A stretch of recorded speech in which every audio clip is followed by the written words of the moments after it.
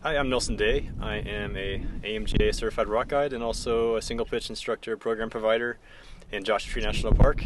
And today I'm going to be talking a little bit about how to place cams. And camming devices, this is a cam, are designed to create anchoring places or places you can create security for yourself in rock. For reference, this crack right here, I can place my cam in this crack and it will become an anchoring spot for me.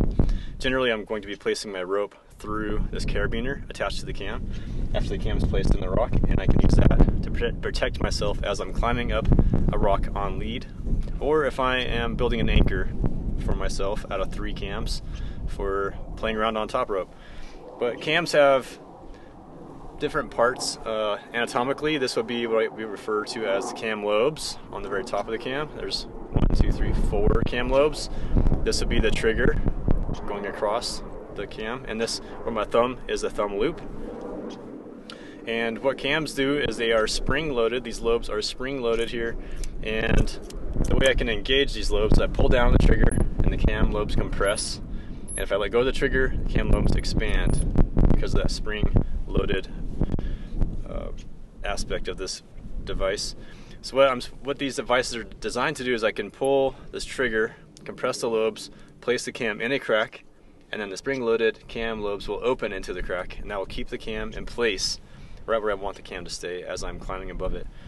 The main feature or main principle these cams operate on is friction. So if I place this cam in the rock, make a crack kind of like this, then what I'm hanging on is going to be the interface between the cam lobes and the rock, and the interface is just creating friction for me.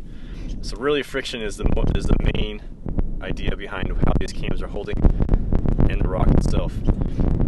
Friction requires 2 things. It requires surface area and it requires force in order for friction to happen.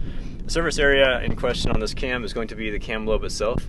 So I'm looking to get maximum surface area on this cam lobe, each of these 4 cam lobes engaged with the rock.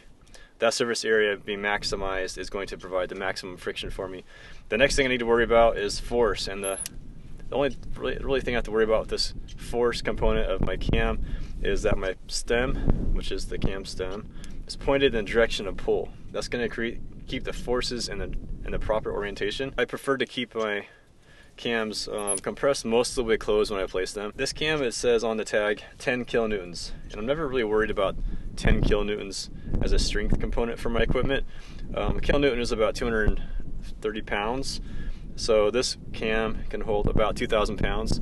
I'm never expecting to put 2,000 pounds of force on this cam, but what I am more worried about is that my cam doesn't just pop out of the rock or somehow fail from a security standpoint. So in order for me to get maximum security out of this cam, I like to keep my cam closed, most of the way closed. So optimally, I think my cam lobe tips being lined up all the way across to about 90 degrees between the cam lobe angle. That's about as far open as I want this cam to be before I'm looking for the next bigger size up. And when I get done placing my cam, the ability for my cam to expand, you can see the lobes expanding, is really what's going to be providing me security. So the more closed my cam lobes are, the more secure my place is going to become. So I'm placing this cam, I'm looking also for engagement with the rock somewhere below this axle line. So I call this horizontal bar here the cam axle, and this axle line anywhere below the cam axle line engaging on the lobes of the rock is going to be pretty optimal for my placement to engage, my cam placement to engage with the rock. So these are the main principles behind my cam. I'm looking for, again, full contact across the cam lobe face, engagement with the rock below the cam axle line, and also the cam being most of the way closed to give me optimal security in my placement. And then lastly, the stem being pointed in the direction of anticipated pull. And now I'm going to place this cam just so you can see what it would look like, a nice placement in high quality rock right behind me. Sometimes it's helpful when I'm placing a cam to not necessarily utilize this thumb hole with my thumb loop so much.